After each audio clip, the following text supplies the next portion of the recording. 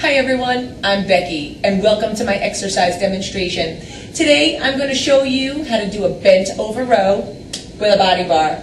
This is a great exercise for your back muscle.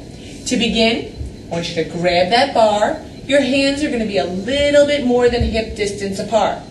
I'm going to show you this exercise on a diagonal. Now, you're going to bend those knees slightly and stick that butt out, slightly arching that lower back. I want you to think downhill skiing. Look forward towards the floor and drop that bar down. Now, make sure those abs are activated. You're going to pull that bar in, squeezing your back muscles, and slowly lower to the start position. Again, row it in, squeeze the back muscles, and lower.